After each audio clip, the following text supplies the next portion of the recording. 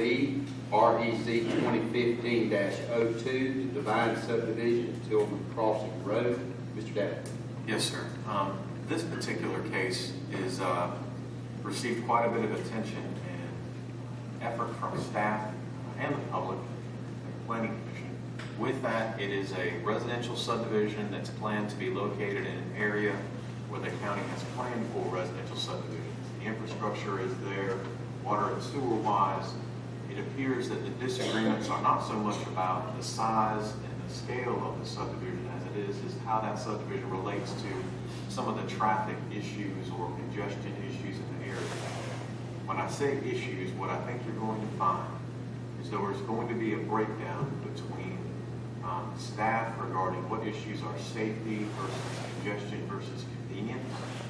And I think those factors are going to be, have been challenging to sort through and sort out. I do believe, and I'm going to give Mr. Fletcher just a minute here to help add on to this presentation of his expertise regarding the traffic in this request. But otherwise, the only updates that I expect, there have been some questions about the sizes of the lots in this area. So we've asked the Fowler program to do us to update a map for us that kind of shows what sizes the various lots are, just to try to get to the truth of that issue, because that has come up. That has been a secondary issue related to the traffic. The traffic has dominantly been where the focus of the effort has been. So with that, the only updates before I turn it over to Mr. Fletcher that we have is we have just a map of the overall area, just to help you in your understanding. You can see the water, sewer, and Stone Creek and North Lake subdivisions are all served by sewer. And then there's a break with those blue lines in the mid part of Stone Creek, which is just all water. So they would have a water and a septic tank serving those homes, which is a larger lot size. And then finally, Tillman, off Tillman Crossing, Carlton Ridge is a water and sewer subdivision. So we have this map for just general reference. We have a site plan from the applicants. It's just conceptual. They aren't tied to it unless you ask them to be tied to it, but it's just a concept of what that layout might look like. And then the developer did ask me as a part of this presentation to include some of the housing types elevations they were considering. Now, this is good because you get an idea of what this developer, who is David Deloge, is aiming for. But again, it's like the site plan. It's a concept, and unless you force them to agree to this, this is just something that they've shown as what they are thinking at this point for their homes in the area. So with that, we have a few extra slides.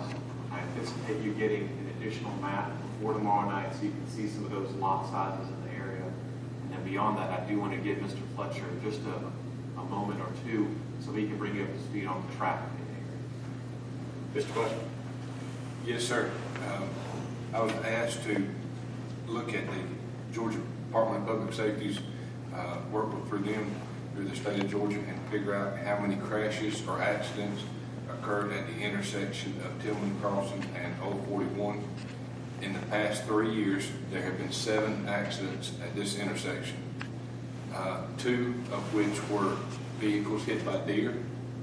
One, the lady's sandal was caught in the gas pedal where she couldn't get her, couldn't put her foot off the gas pedal. One, the guy fell asleep. Another one, they were looking down and was not paying attention and rear-ended someone. And the second, or the last 2 were following too close for conditions, and they rear-ended folks on going northbound on Highway 41. Staff, do we have any questions? I'm sorry, commissioners, do we have any questions for staff? What's the car count? Y'all know roughly what I know it's here 1,500, 3,000.